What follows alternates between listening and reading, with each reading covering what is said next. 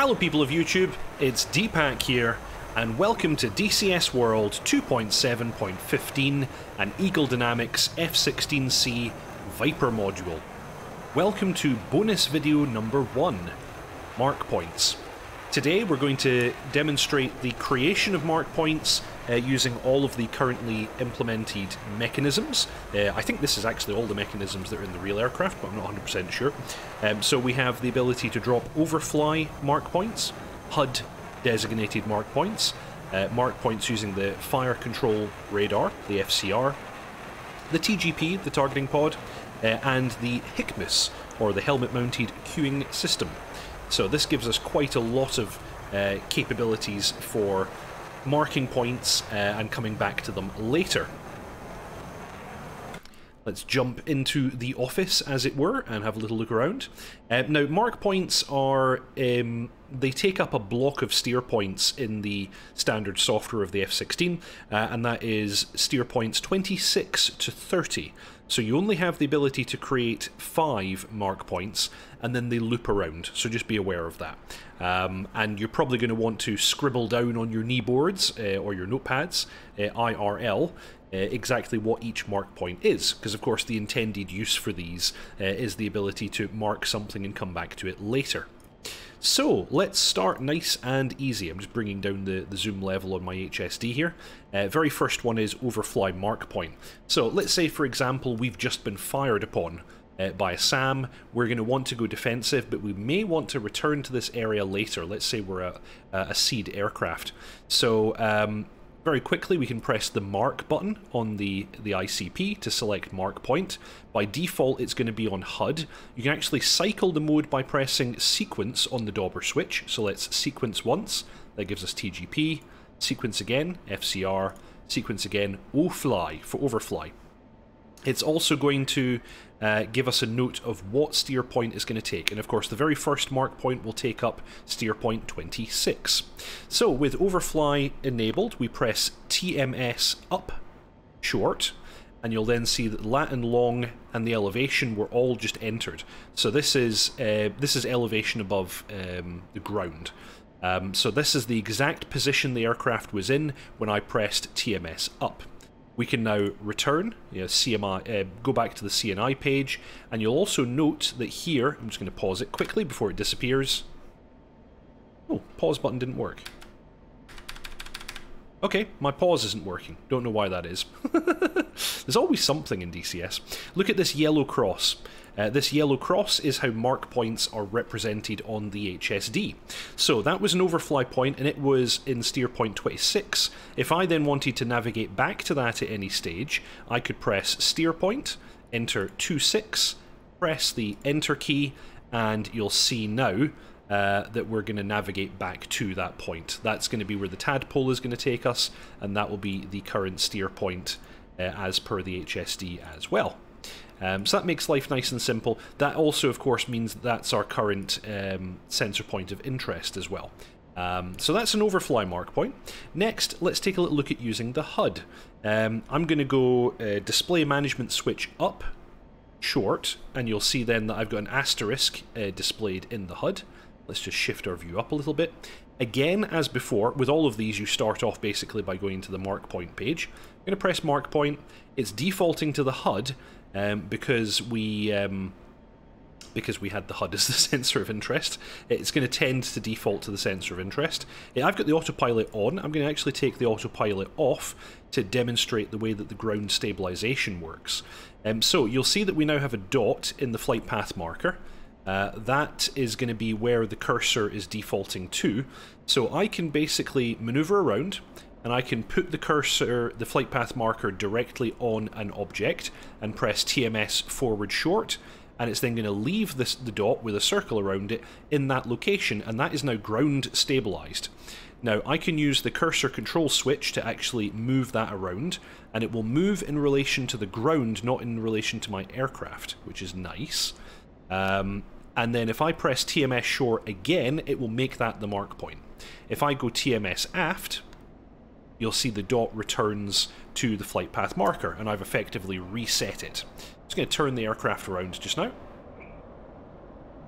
Let's find a different piece of terrain. Let's go down here, and I'm not going to slew it this time. I'm just going to use the flight path marker. So TMS forward short. There we go. We've left the cursor there. TMS forward short again. And you'll see I've now created Markpoint, the Markpoint at steer point 27. And that lat long corresponds to where that cursor position was. And if I go back to the HSD, there you go, little yellow cross. And we can return to the CNI page. So that's a HUD-based Markpoint. And I wonder, is my cursor actually still there if I come back around? No, I'm going to crash into the ground if I try and see it. Not 100% sure, but I guess if I do TMS aft short, I'll get it. Oh, actually, no, it's taken the sensor of interest away, that's why. Okay, fair enough. Going to get the aircraft back up to altitude. So that's Overfly, and that's HUD. Next one is FCR. So we can actually create a point using the radar. So let's go in air-to-ground mode. Let's switch the fire control radar into ground mapping mode. Just going to get my altitude back up a little bit because I don't want to accidentally crash into the ground at any stage. There's some fairly high mountains here.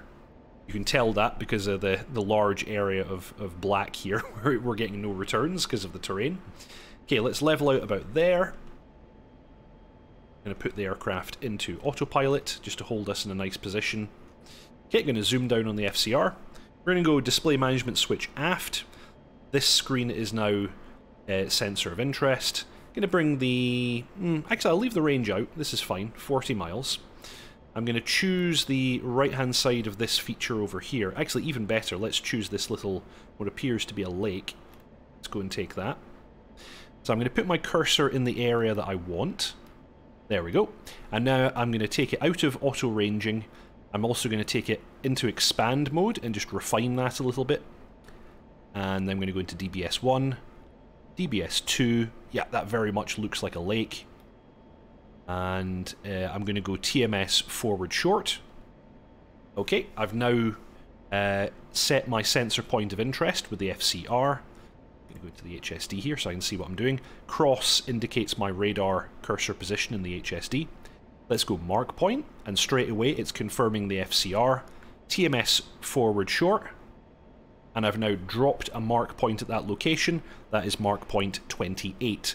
And you can see here, underneath the radar cursor, there's a little yellow square again. And if I come...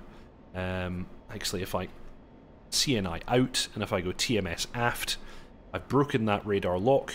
I could then move the cursor out of the way. Actually, I'll just put it back into normal mode. It's going to make life easier. And you can see, there we go, little yellow cross. So that's a Markpoint created using the FCR. Next, we're going to go for the TGP. Now, I've actually had a bit of trouble with the TGP, so this may or may not work. I found it rather difficult to make it work. Let's pop the TGP into Snowplow, just to make our lives nice and easy. Display management switch aft to make it sensor of interest. We're going to go TMS aft. Oh, actually, no, I need to take it out of Snowplow. That's the problem. And I'll slew it onto something. I don't know what I'm going to go for here. Let's go over here and let's go narrow. That looks fine. Let's go TMS forward, and we're now in a point track. Let's go Markpoint, and it still has the FCR, which is very interesting. Let's sequence until we get targeting pod. There we go, TGP. Let's make the TGP our sensor of interest again. TMS forward again, and yeah, this is what I've been having. I cannot seem to actually... I cannot seem to actually make a Markpoint using the targeting pod, but that is how it should work. But for some reason, it doesn't. And if anybody knows why that might be, I'd love to hear about it. Yeah. So, yeah, I get a point track, and my understanding was that's all you had to do.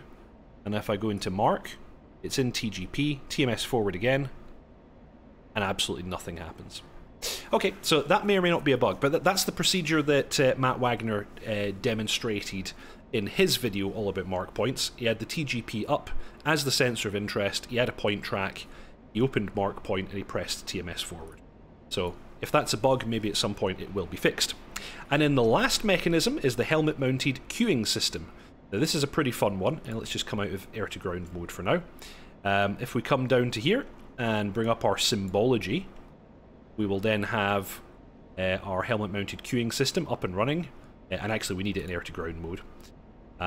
So what we do for this one is, you'll see I've got the asterisk in the HUD, so that means that by default the HUD would be the sensor of interest.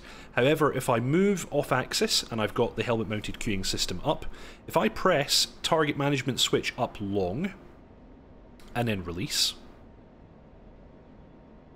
Okay, it's not working. Why is it not working? Alright, okay, do I need to first have the Markpoint screen up? So mark HUD, and then come out, TMS up long, and release. There we go. Now we've got the circle. So yeah, you already have to have the Markpoint page up and HUD selected. And much like the HUD mode, this first ground stabilizes when you press TMS up. So I'm going to choose over here, TMS up. You'll see the cursor is now sticking with the ground, it's ground stabilized, and again I can use my cursor switch to move it around, or I could TMS aft to bring it back to the aiming cross on the helmet mounted queuing system. TMS up again. I'm fairly happy with that position, so I'm going to look back at the DED, press TMS up one last time, and it's created steer point 29 with those details. And again, down here on the HSD, I've got a yellow cross. The mark points are always displayed as yellow crosses. So I can CNI out of that, and we're all set up. So that's basically almost everything that you can do with mark points. I've demonstrated Overfly, HUD, FCR, TGP sort of, although I couldn't get it to work, and helmet-mounted queuing system. Now the last thing that you can do with mark points is that you can share them, because we all know sharing is caring. So what you can do, if you have the HSD up, and if you have the HSD as your sensor of interest, which I've just done by pressing display management switch aft twice, and you'll see now I've got a solid box around my HSD. Make sure that your transmit is on. I'm using link 16 here. Then make sure that you choose one of the steer points. So we can always return to a particular steer point using the steer point page. Let's take the one that we got with the helmet mounted queuing system. So if I go steer point 29, oh no, not 26, 29, and press enter, you'll see now that my cross is on that one. And with the HSD as your sensor of interest, press IFF in long, and you'll see that transmit is boxed and then goes off again. That would transmit that mark point to all of your wingmen, and they would have that available. Now one thing to note is that whenever the HSD is not your sensor of interest, so let's just switch it back to the TGP just now, pressing the IFF inboard long will transmit your current sensor point of interest. So when you've got the HSD sensor of interest, it's always going to be your currently selected steer point. If you do it without the HSD sensor of interest, it's always going to be your current SPI. So I'm doing IFF in long just now, and that would actually be me transmitting my SPI to my wingmen. So that's one last thing to be aware of there. I will do a video a little bit later on all the functionality of the data link, but not everything is implemented yet, so I'm going to wait just a little bit longer. So, I hope you all enjoyed that. That was bonus video number 1, all about mark points. If you haven't already, please subscribe, like, and comment. It's a really big help to me and the channel. Super excited about how many subscribers I've got now. Thank you very much for your support, and I'll see you all next time.